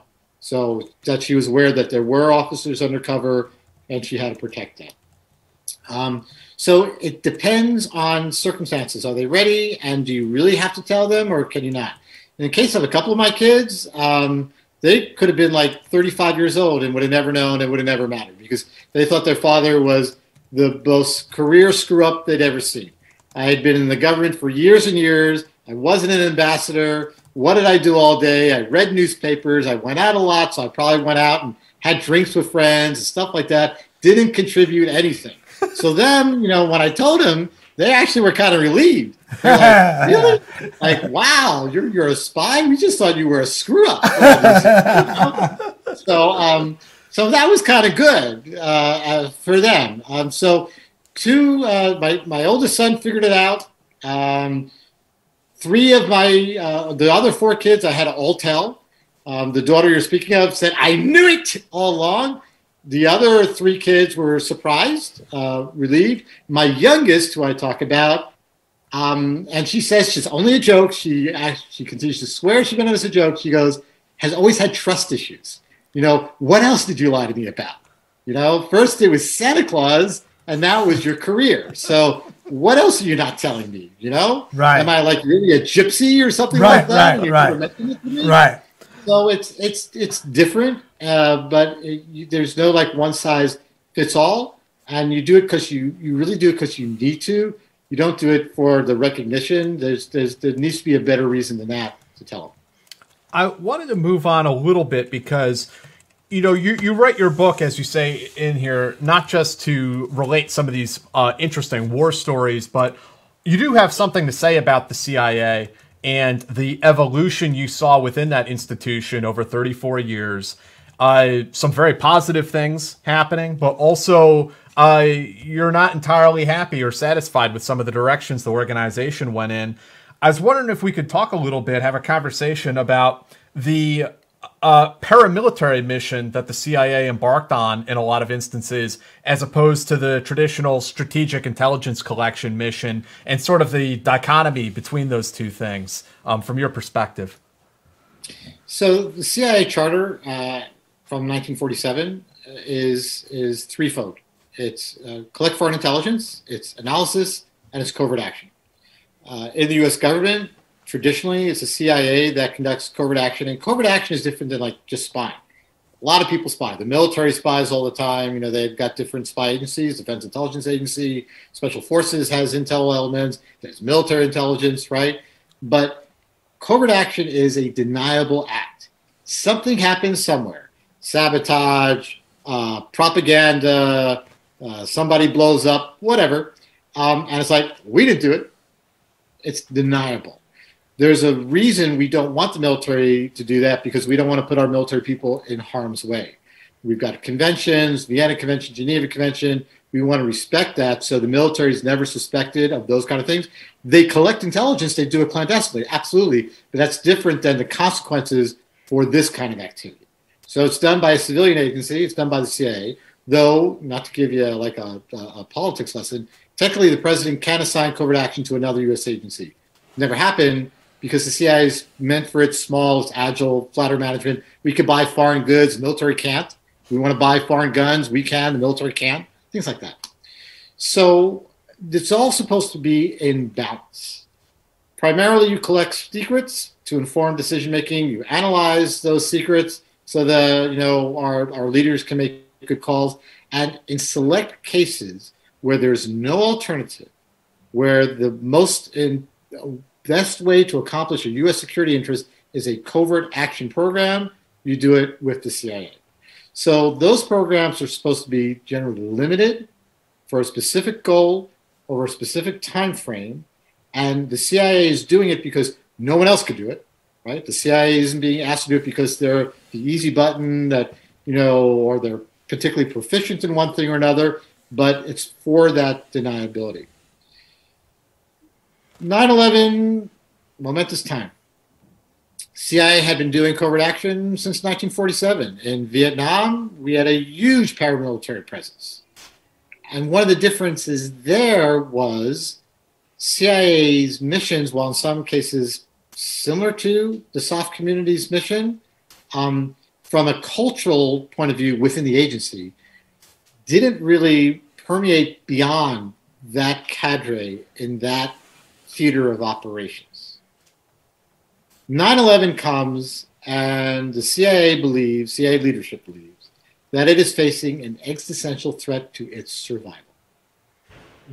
It's easy to look back now, but at the time, and having been there at the time, we thought we were either going away, at least the leaders did, or we were going to be consumed by the Department of Defense. Donald Rumsfeld had never been a fan, and after he felt embarrassed that the agency had boots on the ground sooner than his folks could, 15 days after 9/11, and that was no fault of the community. That had a lot more to do with authorities at the time and different interpretations and such like that. And the agency is really small. So for us to send a few people, we just go to like REI and buy our stuff and off you go. Mm-hmm. Where the military has to go through a process, it's different, which is one of the reasons why CIA does covert action in the first place. We could realign resources much quicker, our bureaucracy is smaller, our footprint's smaller. So we thought Rumsfeld was either going to kill us or take us in, or Mueller was going to do the same, because remember, the FBI was in the hot seat as well. They've got more of a lobby, and they were able to fend off the domestic intelligence agency, which remember was being debated about at that time. But we thought, they might instead, pick apart CIA, divide and conquer, and grab different parts. So the leadership, I believed, overreacted, and they thought, what's the best way we could preserve ourselves? And you're talking about a leadership that below George Tenet at the time, it was a perfect storm of very senior CIA leaders who were very dogmatic in being very religious, being very American exceptionalist, but beyond just a traditional, like white elitist exceptionalism, came from military backgrounds and liked the hierarchy and formal military manner, which the CIA did not have, at least the clandestine service didn't have. My first 17, 18 years, I always referred to the chief of the clandestine service by first name. Mm. My division chief by first name. As a first star officer, I'd come home and see the division chief was like, hey, Joe, hey, Tom, whatever like that. It had become chief, sir, practically saluting. So they leveraged the paramilitary cadre in one degree, but it wasn't really that big at the time. Remember, in 9/11, it had to grow, and it would. But they leveraged the mission and the authorities. They leveraged covert action. So they became problem solvers to the White House. Because if you think you're facing an existential threat, who's your best friend? POTUS, the President of the United States. POTUS had some challenges. POTUS needed to get after al-Qaeda when it went to Pakistan. POTUS had thousands of enemy combatants who FBI wouldn't take because they couldn't be prosecuted, and the military wouldn't take because military lawyers said, this is not the same as like going to war with Vietnam or Korea. This is not a sovereign government. We can't take them, at least not long term. CIA said, we'll take care of all these things. We'll kill the terrorists in Pakistan for you. We'll take your combatants, and more than that, we'll squeeze information out of them in ways FBI can't.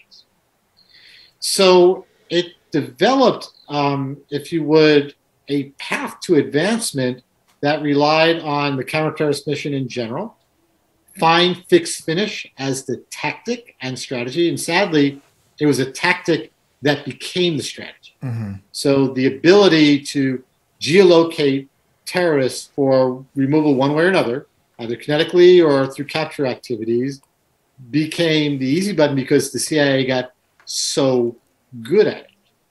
But it then transferred those skills in other theaters where the military was also operating, where maybe you didn't really need the CIA to do that, but you were still using them anyway because they were good and they were small and they were easier to turn around on a dime because they were smaller. Everything in the military, as you guys know, takes longer to do things. So that then became a leadership issue because people's careers were being advanced on counter-terrorist missions, if not paramilitary, find, fix, finish, all these kind of CA covert action arts. And these were careers that then had not been made in the traditional intelligence field.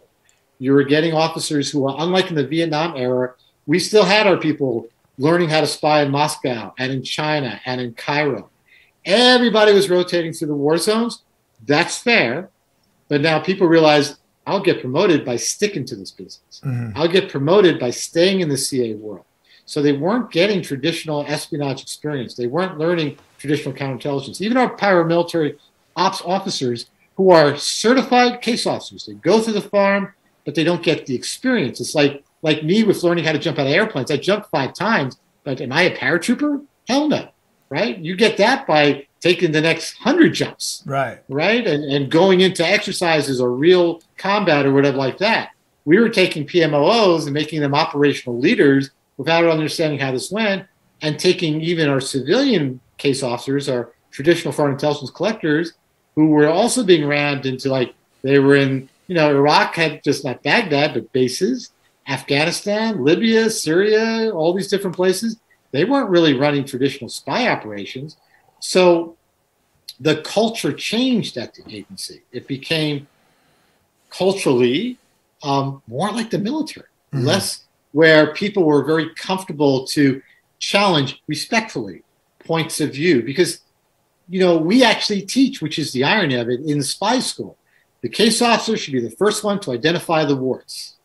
One, politically, you don't want headquarters to tell you how to manage your case. So you want to find the problems and address them. But you always have to be skeptical and question your cases. Don't fall in love with your agents, right? You always have to make sure that nothing's changed, everything's right, and anything wrong, because the case officer is trying to control as much as they can in an operation, because there's so much beyond your control. So many things can go wrong. Somebody could show up at your site who you don't expect to see, who your agent doesn't expect to see. A police car could be there. There could be a bomb. God knows, things that you need to think on your feet. So you try to be meticulous, plan for everything you can, and then have the wherewithal to adapt to dynamic circumstances with ambiguous information, incomplete information.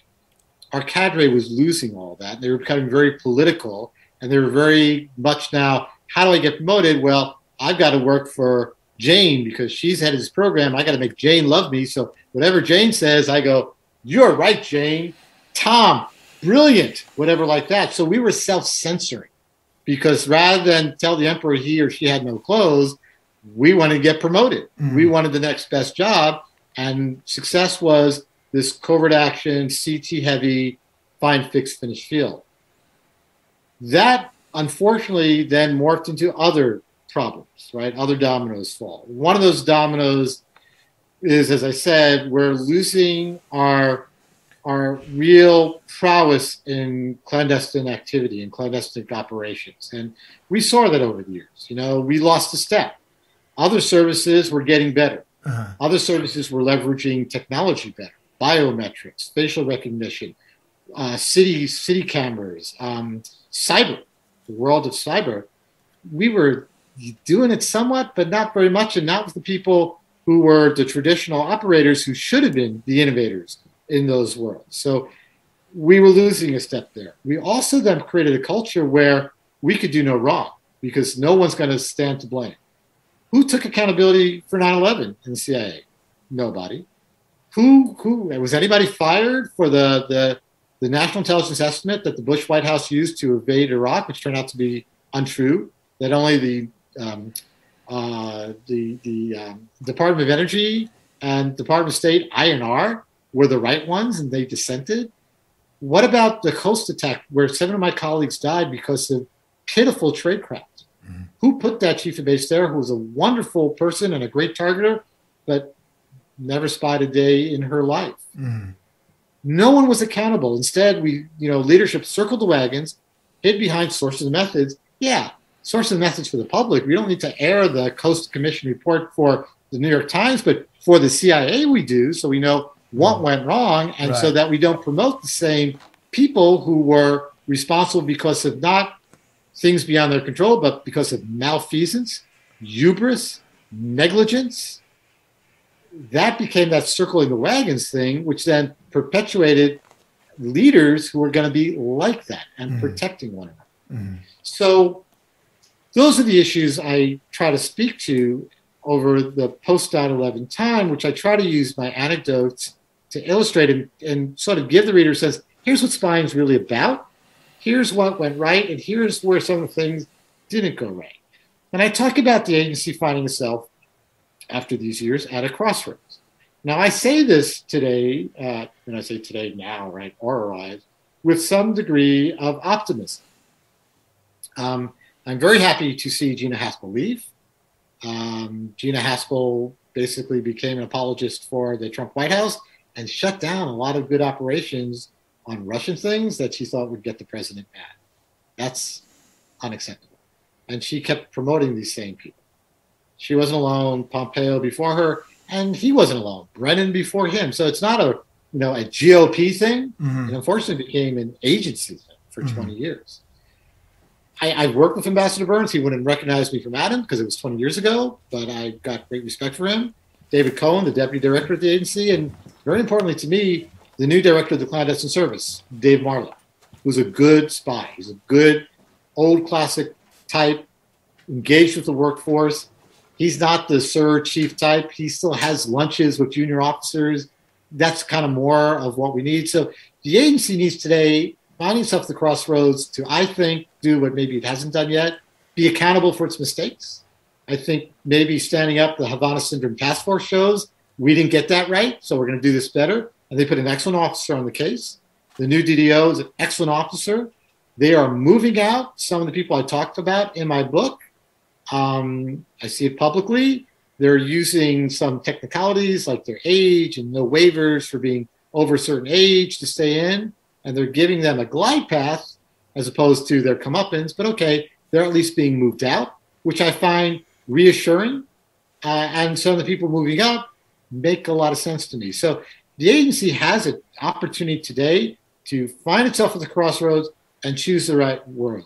To be a spy service, an elite spy service, to make sure it is so far advanced of every other spy service that it could do what it pleases around the world. I mean, that's the dream, right? But we're not quite there now, where we'll still do covert action where it makes sense, where it's not just because, well, the CIA is really good at drones. Well, so is the military. Is there a reason we should be doing deniable drone attacks? If there is, fine, I get it. But we can't let the tactics drive our strategy. Strategy has to drive our tactics. We have to be focused on what's most important to our decision makers, which is stealing secrets from our great power competitors, from the Russians and the Chinese and the Iranians and North Koreans, all of whom are existential threats to us. Iran, not yet, but if God forbid they get a nuclear weapon, they could be. Russia, China, North Korea, absolutely is. They could blow up American cities. That's an existential threat. That's not you're having a bad day. There's no tomorrow. So this is a real new landscape for us because some people are writing about the military talks and trains, multi-domain warfare. Multi-domain warfare means the war is often won before people start shooting at each other. It's won in cyber. It's won in disinformation. It's won in space. It's won in economy. It's where, as Field Marshal Gerasimov of the Russian army has said, it's his paper from 2013, we will fight them in all measures short of war. The rules are different now. People aren't respecting the rules that we've lived by because we can't impose them anymore. We've got to be smarter. We've got to be sneakier. We still got to be strong. We have to have a very strong military that could both deter and respond. But wars are going to be won before we have the luxury of sending the 82nd Airborne to another part of the world. Doug, Please, sorry. On that note, just one thing I wanted to make sure that we hit within this conversation. We've had a lot of conversations nationally in the last few years about influence operations, propaganda operations. We've talked about them a bit here on this show as well. But you mentioned in your book specifically that the CIA has a covert influence group. They have the sort of black propaganda group that is supposed to handle these sorts of things. But you mentioned in your book about how they are very much deprioritized. So post 9/11, they didn't get the same resources, and they didn't get the strength of personnel that they enjoyed during the years of the Cold War. Covert influence was a real key weapon in the Cold War. The Russians used it. We used it. Luckily, we used it better. And I could say that because Poland became free, because the Europeans accepted intermediate nuclear missiles from the United States in Europe, because nobody trusted the Russians, that as they were trying to build up their conventional forces, that they could be trusted. So we were really good at it. I remember some of these programs. I thought they were just really cool. I remember a poster that had pictures of Russian tanks going into Budapest in 56, in Prague in 68, and Kabul in 79, saying, the Soviet Union, visit them before they visit you. I mean, just really kind of smart, corny, but really smart things that worked and resonated. When you're in charge of a program, you want that program to be sustained. You want money, you want people. What's going to get you more money from Congress?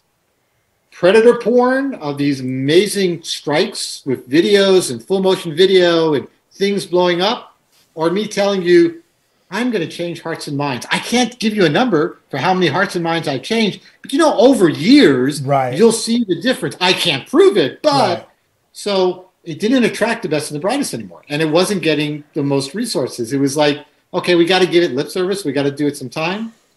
So I think we really devalued it and made a mistake where the Russians and all of our adversaries, the Russians have always been good about it. It's just a very Russian thing to use this information. But our Middle Eastern partners, the Egyptians, they're really good at this kind of stuff. So, we gave up on it.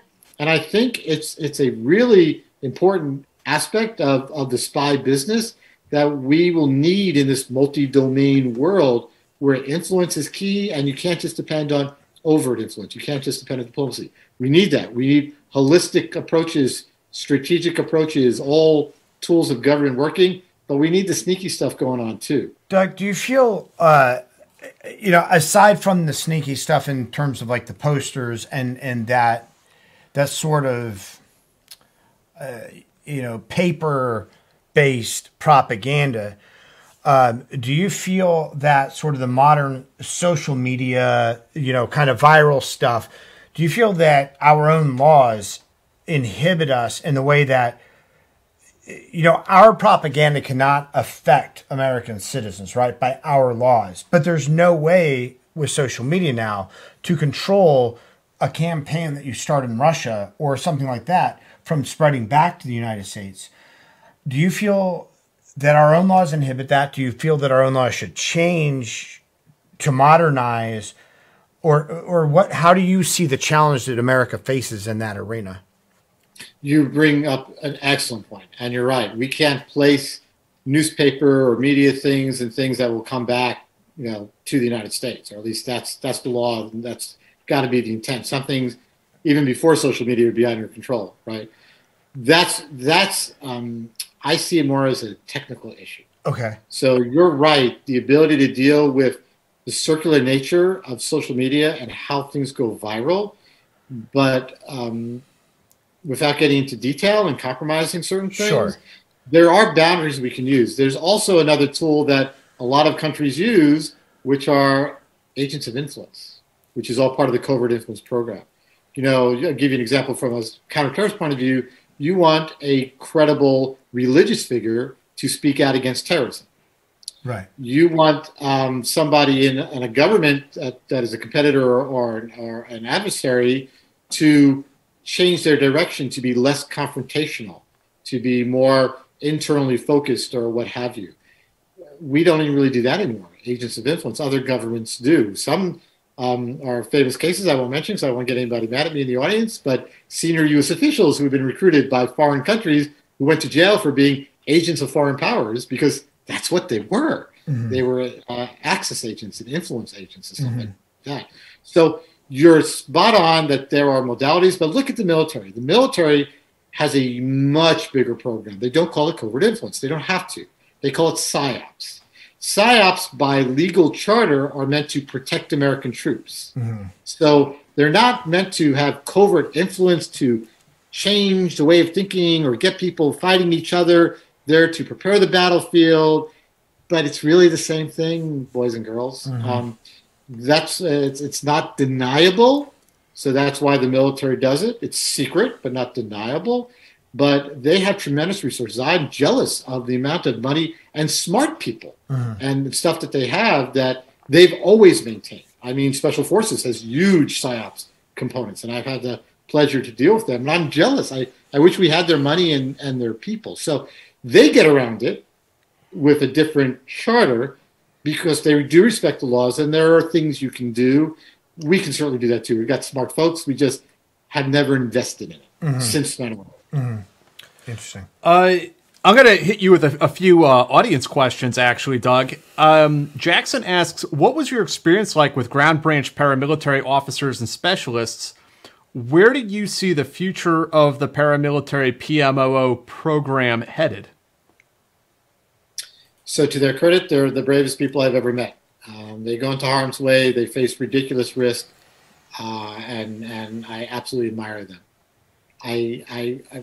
What I would say about them is I don't think they're as equipped to deal with significant counterintelligence and tradecraft matters, where sometimes they did have those responsibilities and things didn't go quite as well. I think the agency, like any service does in a combat zone, is going to have a more difficult counterintelligence environment. There's a lot more moving pieces, a lot more dynamics, and there's less tradecraft to use. Case officers were living behind fortresses and walls. They weren't living on the streets where their agents lived. They didn't know the territory.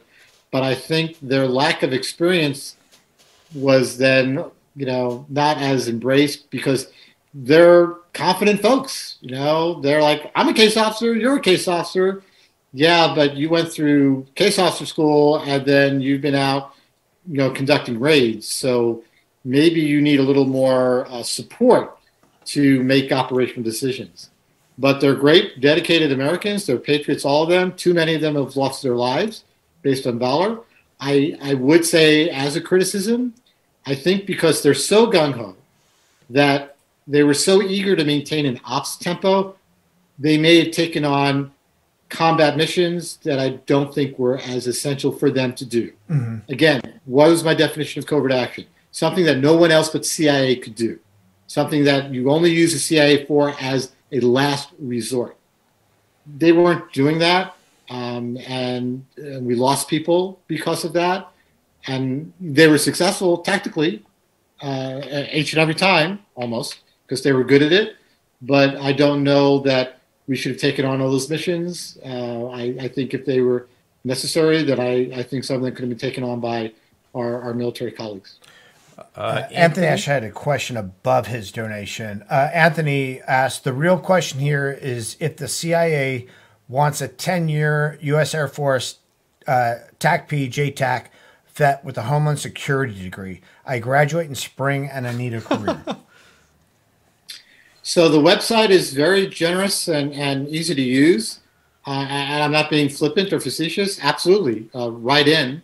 They'll put you on a protected channel. They'll dialogue with you.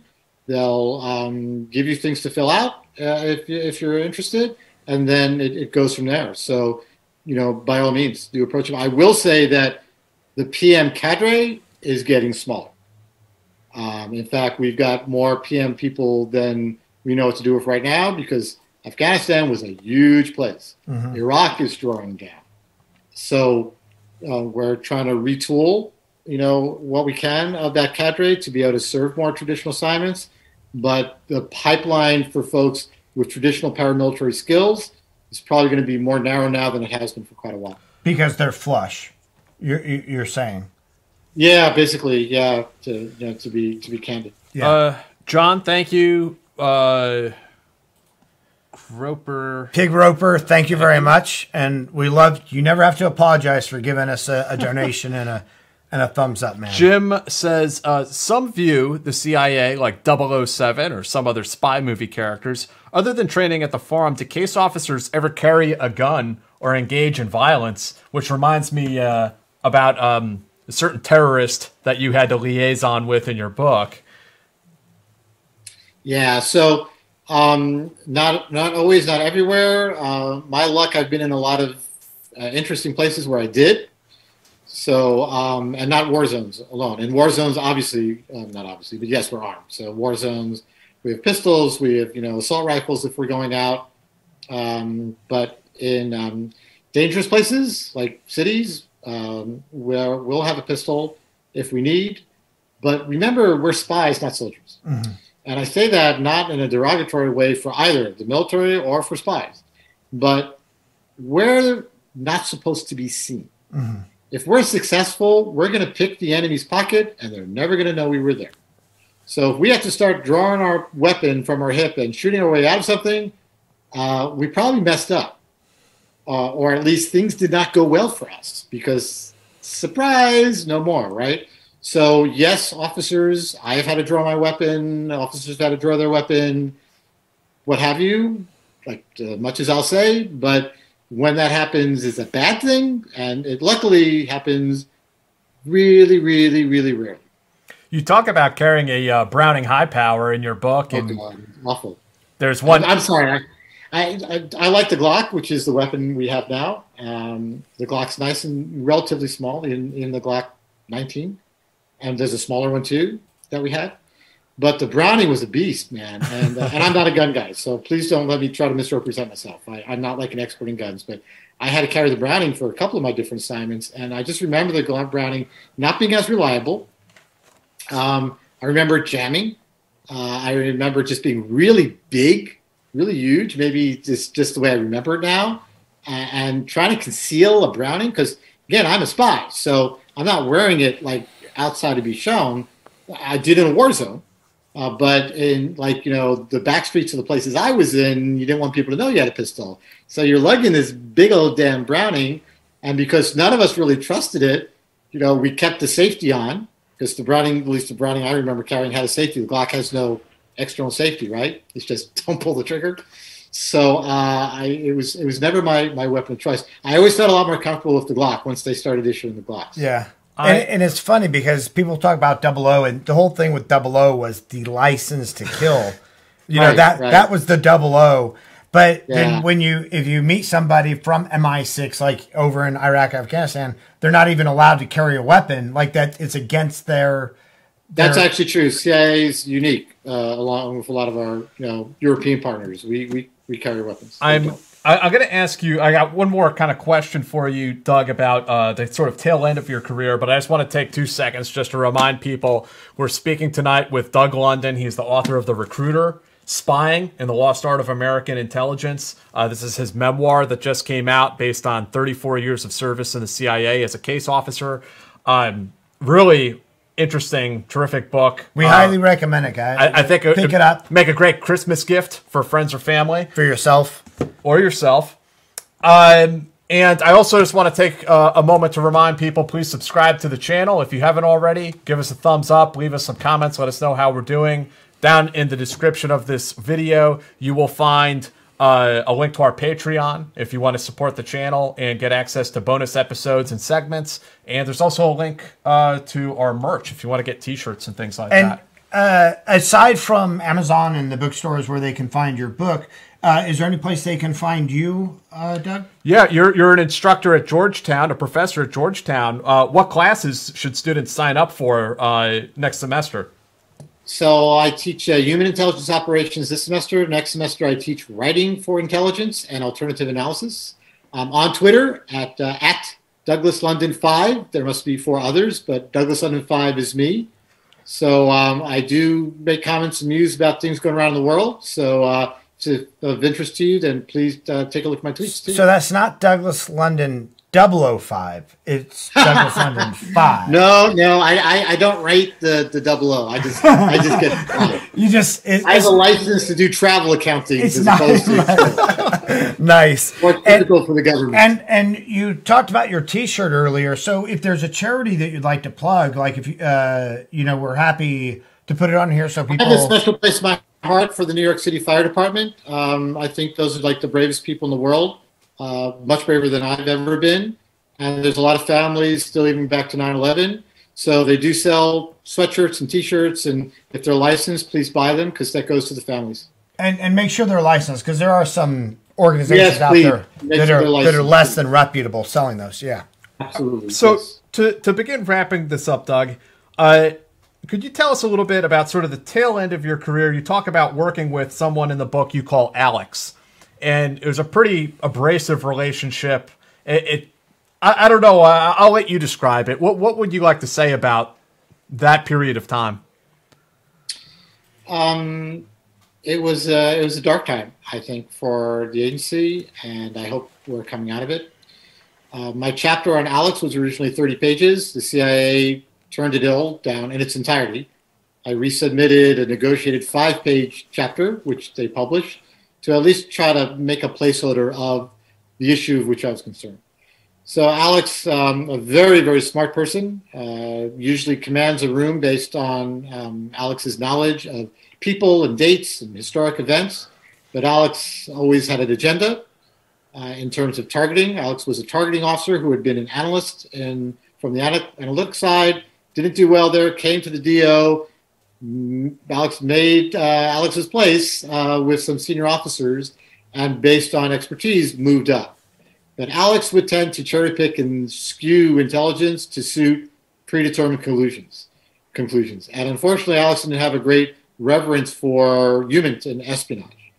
So Alex was given a particular mission towards the latter part, that's why it became part of the latter part of my time in the agency, where I had built up a network in my theater of operations of agents, long, patiently, which was getting us really good intelligence in Al-Qaeda and getting us closer and closer to Zawahiri, the emir of Al-Qaeda. The CIA, Gina was given basically political direction that the president wanted some big wins for an upcoming election. It was the mid-cycle at the time, 2018. Wanted headlines, wanted banners, and wanted basically, numbers and names, particularly names. So Alex was given that charter, basically took over a lot of the activities as I was leaving the department, and thought the agent operations themselves were expendable. Basically, wherever we had an agent that could give us an opportunity to kill somebody, regardless of their worth or value, Alex wanted that done. But the problem was that would often kill the agent, or at a minimum, lose our stream of reporting. So Alex was representative to me of a dynamic which on a less insidious scale was targeting officers were given greater responsibility for making operational decisions without having a greater appreciation of sources and methods and the value of human. They didn't really think about the obligation we had to agents or to foreign partners who were running foreign agents on our behalf, partner services, and would then make decisions that would be very short-term in nature with great long-term second and third order consequences to our agents, but also to our collection. So I would like to find some balance because targeting officers are fantastic. They're an amazing resource, but where they play in the decision tree, and particularly Alex, who would become a very senior officer and with great influence, was making the wrong calls and causing a lot more harm than good. Alex also was responsible for one particular rendition of someone who would turn out to be innocent, which was in the press, if you really want to kind of sort this way through. Doug, it's a incredible book, and as I was saying, before we started recording, I think a lot of people leave the agency and only want to write about the good things because they would like to continue working and maintain their top secret clearance. Your book is kind of an outlier in the sense, and I admire it in the sense that, you're very proud of your service there and you think the agency does amazing things, but you're also not afraid to offer some of these critiques or criticisms when they're necessary. Yeah, I made mistakes, and I think that's part of operations, and that's part of growing up, and I wasn't always at my best, and if I'm trying to take the agency leadership, and again, not the institution, but the leadership to task for a lack of accountability within itself, and I'm not talking about airing its dirty laundry to the public, which can get people killed, totally against leakage, linking cables and stuff like that. I've got to be honest about myself, and Sure. I didn't always do everything right, and I didn't always do everything right in my personal life. I'm a flawed human being, but certainly it's a time for our spy service to think, if we've got these tremendous responsibilities, we've got to be honest about ourselves as well. Well, and I think, and unfortunately, like I haven't had an opportunity to read this. Jack and I switch off every other book, or mostly. But the thing that you mentioned earlier, which was very profound, is that, this isn't about the agency, regardless how people see it. This isn't a God and country thing for everybody. It is that the United States, the Constitution, represents a higher ideal. Whether or not we as human beings are always able to live up to that isn't quite relevant. But the ideals that our Constitution holds and what we offer to the rest of the world, not through imperialism, not through trying to convince them to be democracies, just in terms of human rights and liberty and things like that. That's something that we can believe in, and that, we can try to at least espouse those ideals. And it's like you said, that these other countries that are using coercion, these other countries that are, where people will be sent back to and killed or whatever. You make a good point as to why the CIA isn't this monolithic thing with one type of person that all think the same, but there's a similar set of ideals that can drive them.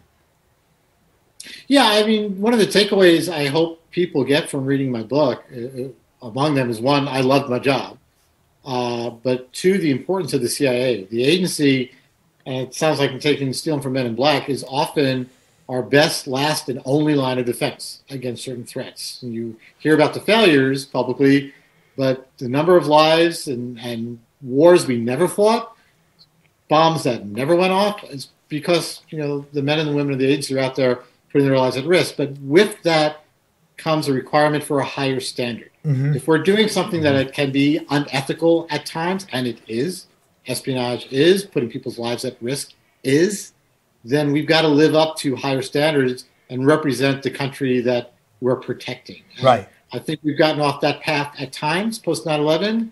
I'm hopeful we are back on the right path and moving in the right direction today. No, that's great, and we really appreciate your time. Yeah, and Doug, can I? Speaking of which, can I steal your about another 10 minutes from you, if that's okay? Sure. Okay. Yeah. So, guys, again, The Recruiter by Douglas London. It's out on Amazon or wherever you guys like to go for books. Please go check it out. Next week, next Friday, we're going to have retired Sergeant Major Phil Hansen on the show, one of the original members of Delta Force. Very excited to have him here and talk to him next Friday. So we'll see you guys then. Everyone have a good weekend. Thank you for joining.